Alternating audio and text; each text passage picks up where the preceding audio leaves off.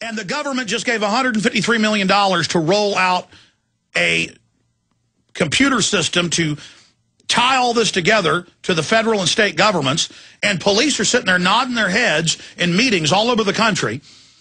And they're being told, you are now going to have access to everyone's phone calls and emails without a warrant. We're listening to everyone. The computers are tracking everything. And the main group you're going to watch is veterans. Does a veteran criticize the government? But it gets worse. The article says they'll be able to face scan you. This is already up nationwide. And if you're making ugly faces, you'll go on the list. I mean, it's so bizarro world. If I made a science fiction movie 20 years ago, it would be a comedy if it had stuff in it like this. It's so, that's what I'm saying, it's so off the chart that I can't even believe it. But they're just doing it. They don't give radiation badges to the feds driving around with the X-ray trucks. Those guys are deader than doornail. We've had radiologists on the show. Not just callers who say they're radiologists. We've had engineers and radiologists on. Now I got to have arguments with the idiot public. No, running X-ray machines every day without standing behind a lead wall is going to kill you. I mean, look, I don't know how else I got to explain this to you. Just like DU's killing you deader than a hammer. How many of you veterans are 35 years old out there and already are on dialysis? DU fries your kidneys, buddy boy. You've got Rahm Emanuel, whose mommy and daddy were the heads of the Irgun Israeli terrorist group, who through Homeland Security is funding Israeli companies to spy on veterans groups, gun groups, and others. They are issuing law enforcement alerts for veterans that criticize anything the government does, because they know you know how to fight. I mean, it's just, it's so incredible. And here's the headline at prisonplanet.com. Please get this out to everybody. Feds use pre-crime to target disgruntled veterans. Mind Machine Project purports to find domestic terrorists by building psychological profiles from illegally wiretapped phone and email conversations. And again, the police sit there in these symposiums that they're rolling out to them and are told how they're completely breaking the law, spying on everything. I mean, this is just the lawlessness. This is real tyranny. They're doing it. And the government's contracting with foreign intelligence agencies to do it because they can't get enough feds to break the law. The government seems to be obsessed with targeting disgruntled veterans with pre-crime and other unconstitutional forms of surveillance, demonization, and harassment, the latest example being an Orwellian software program that purports to identify potential terrorists by analyzing the tone of phone conversations and emails to detect resentment towards government. You're not allowed to do that in America. America's about sitting down and shutting up and loving government and doing whatever it says. Don't criticize government-run health care. Don't criticize gun control.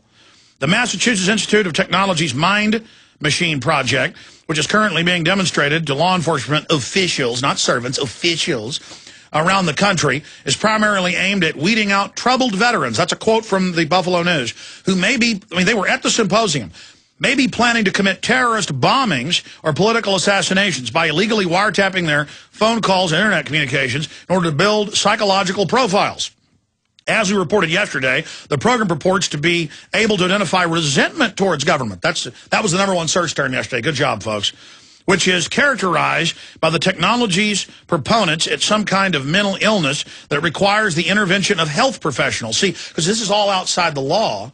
They've committed no crime, but men in white suits come. And if you don't like it, the SWAT team comes.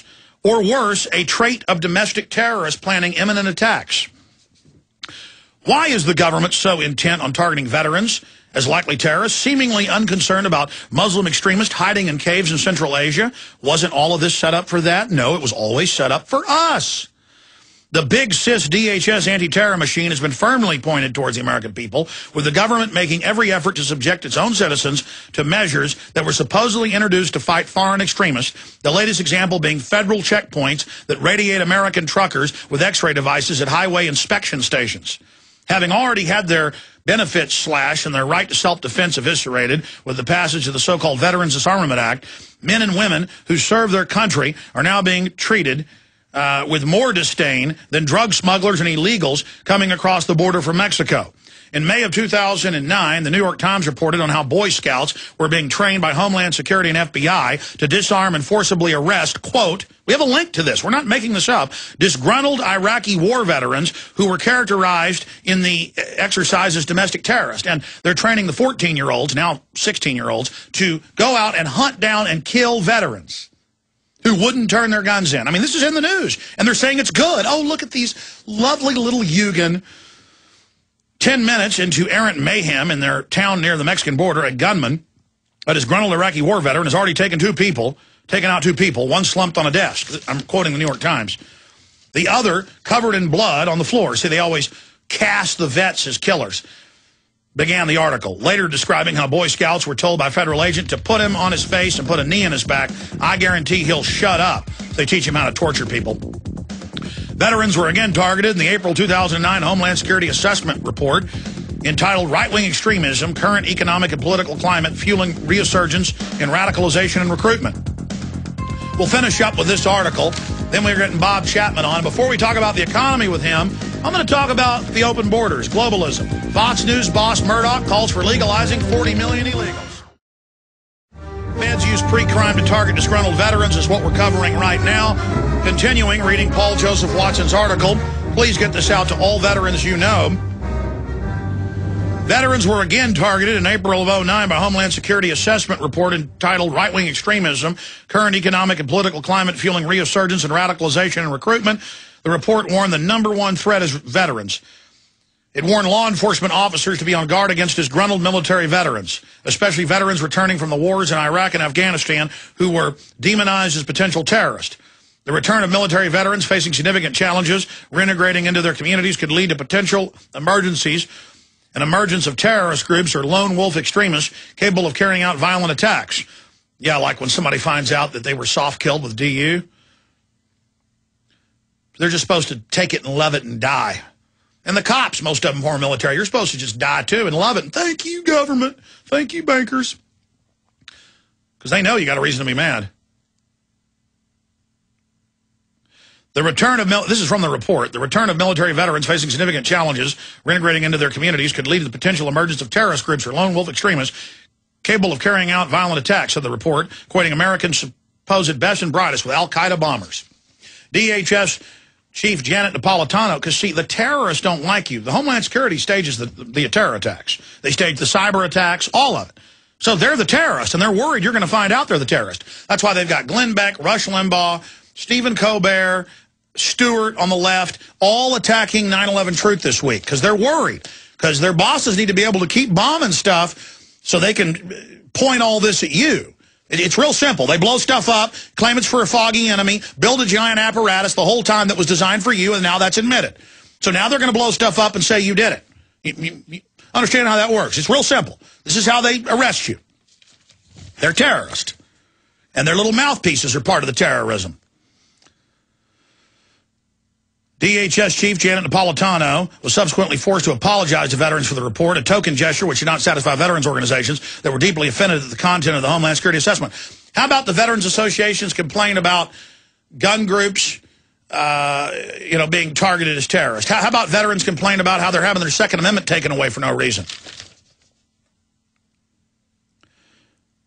Pete Hegseth, chairman of Vets for Freedom, responded. It wasn't an apology in my view. It was one of those non-apology apologies. She was sorry that the veterans were offended. She should either apologize for the content of the report as it stands, or they should rewrite the report and reissue it. The whole thing is for you. It wasn't just that one report. Despite the apology, Big Sis Napolitano, Homeland Security, and the rest of the federal bureaucracy continue to make it clear that military veterans are the primary target of the war on terror, with the revelation that authorities are seriously looking at MIT's new pre-crime software as a useful tool with which to spy on the vets' private communications. They're already doing this. They're just now rolling it out. Identify emotional spikes and betray resentment towards government. These are quotes. And that target them with surveillance designed to be used on suspected terrorists. While the CIA blocks a lawsuit brought by veterans concerning illegal experiments on troops between the 50s and 70s, and while police officers beat those same veterans nearly to death, we have links to that, The authorities, not the servants, continue to make vets the #1 domestic target of the war on terror. A sobering reminder of the fact that the feds have identified the American people as their main enemy and are now focusing the vast and expanding force of big government against those who have considered themselves patriots for their entire lives. But they know you're going to wake up to who the real terrorists are, that America's been taken over by offshore megacorporations. They know that you're waking up to all of this, and they are coming after you.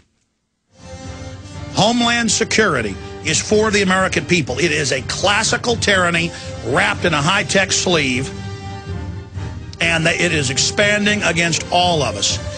And the problem is the government can give questionnaires to the TSA, the troops, the FBI, the police, and can always find a willing reservoir of useful idiots who like petty power who will stomp all over our liberties and freedoms.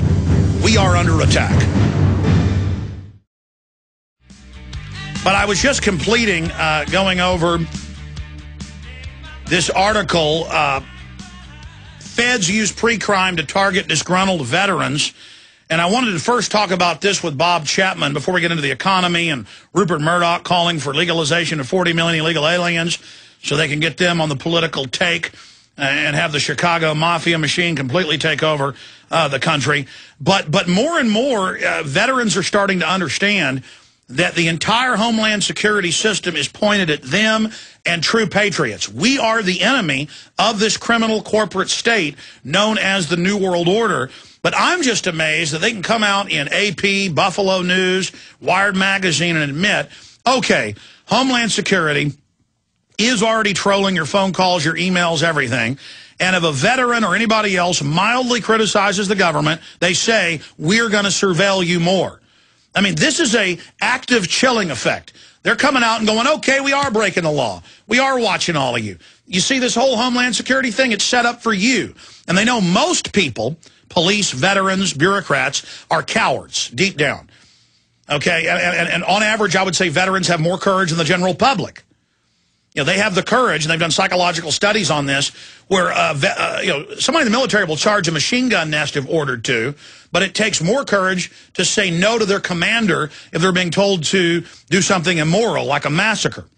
And so that's my point, is they play on their fears and know that at a subconscious level, we all have a little coward in us, and that people will then, well, this is scary. Well, I'm for whatever Homeland Security does. I love naked body scanners. I love the bank stealing trillions. I love corruption. You know, I don't see anything. I hear nothing. I see nothing. I speak nothing.